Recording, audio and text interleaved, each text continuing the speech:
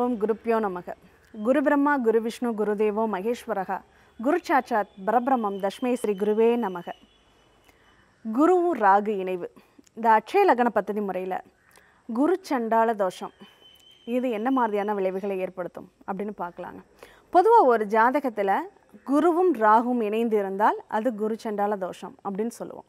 But அந்த குரு சண்டால தோஷம் எப்போ எந்த நேரத்தில் எந்த காலகட்டங்களில் வேலை செய்யும் அப்படின்னு இருக்கு இல்லையா. பொதுவாக ஒரு தோஷம் இருக்குது அப்படின்னா அந்த தோஷங்கள் அது எல்லா நேரத்துலையும் வேலை செய்யுமானா நிச்சயமாக வேலை செய்யாது. குறிப்பிட்ட காலகட்டங்கள் வரும்போது தான் அது வேலை செய்யும். சரி, இதை எப்போ நம்ம எப்படி தெரிஞ்சுக்க முடியும்? இந்த அட்சய லக்ன பத்ததி முறையில் தெளிவாக தெரிஞ்சுக்க முடியும். அந்த குருவும் ராகும் இணைஞ்சு அட்சய லக்னம் என்னவோ ஒருத்தருடைய ஜனன ஜாதகத்திலேருந்து அவங்களுக்கு என்ன வயசு அப்படிங்கிறத பார்த்து அந்த வயசுக்குரிய லக்னமாக ஒரு 10 வருஷத்துக்கு ஒரு லக்னத்தை மாற்றி அமைச்சு அந்த அட்சய லக்னம் என்னவாக இருக்கோ அந்த அட்சய லக்னத்தில் குரு ராகு இணைந்தாலோ அட்சய லக்னத்தை குரு ராகு பார்த்தாலோ இந்த குரு சண்டால தோஷம் பலமாக வேலை செய்யும் அப்படின்னு சொல்லலாங்க. ஏன்னா குருவும் ராகும் இருந்தால் என்ன பண்ணும், குருவுடைய வழிகாட்டுதல் இல்லாமல் செய்துவிடும். நம்ம குரு தோஷத்திற்கு ஆளாயிடுவோம். சரி, ஏன் குரு தோஷத்துக்கு ஆளாகிறோம்?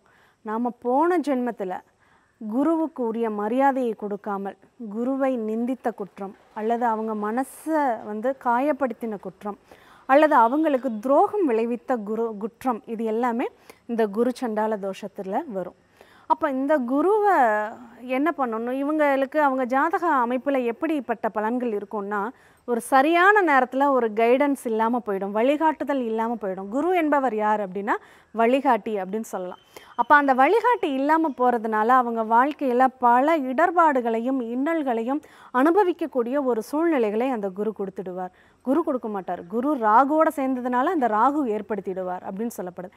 அப்போ நம்மளை அறியாமலேயே இப்போது அட்சய லக்னம் 2ஆம் இடமாக அட்சய லக்னத்துக்கு 2ஆம் இடமாக குரு ராகு இணைவில் இருந்ததுன்னா நம்மளுடைய செயல்களாலும் நம்மளுடைய சொற்களாலும் குருவை காயப்படுத்திடுவோம். நம்மளுக்கு நல்லது நினைக்கக்கூடியவங்களை நமக்கு வழிகாட்டக்கூடியவங்களை நாம் காயப்படுத்திடுவோம். அதுதான் இந்த குரு சண்டால தோஷம். சரி, இதுவே இந்த குரு சண்டால தோஷம் 7ஆம் பாவத்தில் இருந்த லக்னத்தை பார்க்குதுன்னு வச்சுக்கோங்க. நம்மளை நம்பி ஒரு பார்ட்னர்ஷிப்பாக ஒரு தொழில் செய்கிறோம், நம்மளை நம்பினவங்களுக்கு நாம் துரோகம் செஞ்சுருக்கோம். அது தெரிஞ்சு செய்கிறோம் தெரியாமல் செய்கிறோம் அப்படிங்கிறதுலாம் கிடையாது. நம்மளால் அவங்க பாதிக்கப்படுவாங்க அல்லது நம்ம எதிர்பார்த்த விஷயம் அவங்களால நமக்கு கிடைக்காது, அவங்க நம்மளை ஏமாற்றிடுவாங்க. இதுதான், ஏன்னா நம்ம ஏமாற்றிருக்கோம், அதனால் இந்த குரு சண்டால தோஷத்திற்கு ஆளாயிருக்கோம். இந்த ஜென்மத்தில் அவங்களால நாம் ஏமாற்றப்படுகிறோம். நிறைய பேர் கடன் கொடுத்து அந்த கடனை வசூல் பண்ண முடியலை, நான் நம்பி கொடுத்தேன் எனக்கு கடன் வசூல் ஆகலை அப்படின்னு சொல்கிற விஷயங்கள் எல்லாமே இந்த குரு ராகு கேட்டகரியில் தான் வரும். அப்போ இந்த குரு ராகு பாதிக்கப்படும் போது அங்கே குருவின் வழிகாட்டுதல் மறையும் போது நாம் அதுக்கு என்ன பரிகாரம் செய்யணும்? பரிகாரம், குருவுக்குள்ள பரிகாரம் என்ன அப்படின்னா குரு பாதத்தை கெட்டியாக பிடிச்சிக்கணுங்க. அதுதாங்க குருவுக்குள்ள பரிகாரம், இந்த குரு சண்டால தோஷத்துக்குள்ள பரிகாரம்.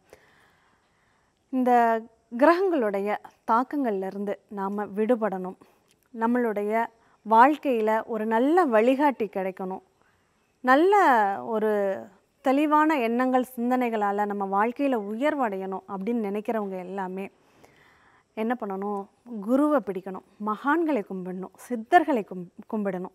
அப்போது அந்த சித்தர்களுடைய ஆசீர்வாதங்கள், சித்தர் குருமார்களுடைய அனுகிரகங்கள் நமக்கு ஆசிகள் கிடைச்சாலே நம்ம வாழ்க்கையில் இந்த குரு சண்டால தோஷம் நம்மளை விட்டு நீங்கிடும் அப்படின்னு சொல்லலாம்.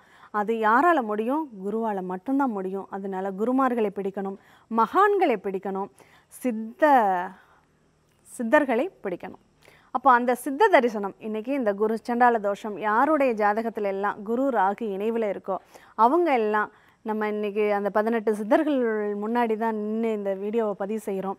அந்த சித்தர்கள் நமக்கு வாழ்க்கையில் எல்லா வளமும் நலமும் பெறணும் அப்படின்னு பிரார்த்தனை செஞ்சுக்குவோம். குரு பாதத்தை நம்ம கெட்டியாக பிடிச்சிக்கணும். ஏன்னா குரு சண்டால தோஷத்தில் இருக்கிறவங்கெல்லாம் குரு பாதத்தை பிடிக்க வேண்டும். ஓம் அஞ்ஞான நாசாய வித்மகே ஞான பிரகாசாய தீமகே தன்னோ குரு பாதுகா பிரச்சோதயாத். அந்த குருவின் திருப்பாதம் நம்ம அனைவருக்கும் கிட்டட்டும். குருவின் ஆசிகளோடு மீண்டும் இனியதொரு நிகழ்வில் சந்திக்கும் வரை ராஜகுரு ஜோதிடாலயம் சாந்தி தேவி ராஜேஷ்குமார், ALP அஸ்ட்ராலஜர். நன்றி, வணக்கம்.